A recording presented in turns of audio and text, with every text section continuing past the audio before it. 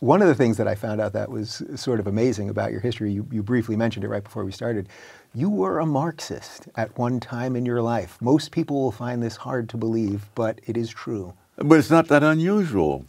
Most of the leading conservative thinkers of our time did not start off as conservative. You had a couple like Bill Buckley and George Will.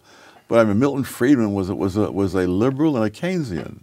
Hayek was a socialist.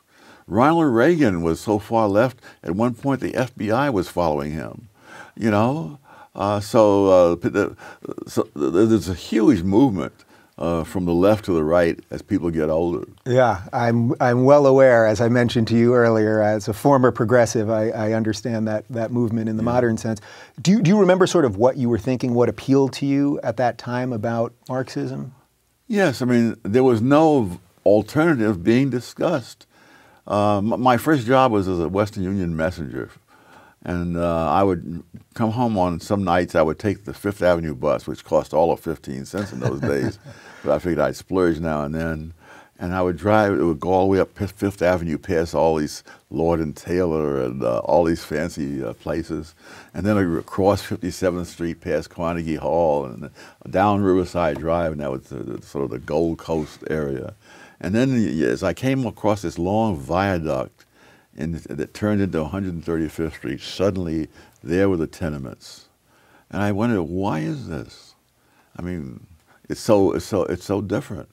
And nothing in the schools or most of the books seemed to deal with that. And Marx dealt with that. So it's like winning an election when there's only one person running. So then what was your wake up to what was wrong with that line of thinking? Facts. Well, you know, we could probably end the interview right there. Yeah, Facts, there you go. And specifically, my first professional job, I was a summer intern at the U.S. Department of Labor. And I realized from dealing with these people that the U.S. Department of Labor, one of my biggest concerns was about minimum wages. It has been for a long time. And so at first I thought, well, this is good because all these people are poor and they'll get a little higher income, and so that'll be helpful.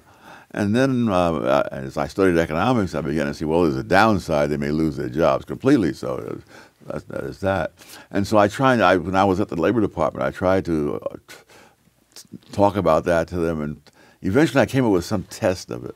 And when I came up with this test, how we might test this, I was waiting to hear congratulations, you see, that I had this. And I could see these people were stunned. They said, oh, this idiot has stumbled on something that will ruin us all. Wow. You know? And I realized the U.S. Department of Labor had its own agenda and interests.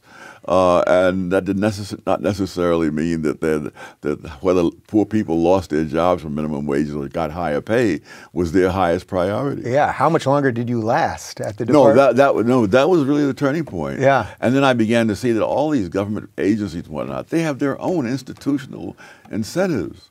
And you cannot say that the government will step in and do what's right for these people and whatnot, because they'll do what's right for themselves.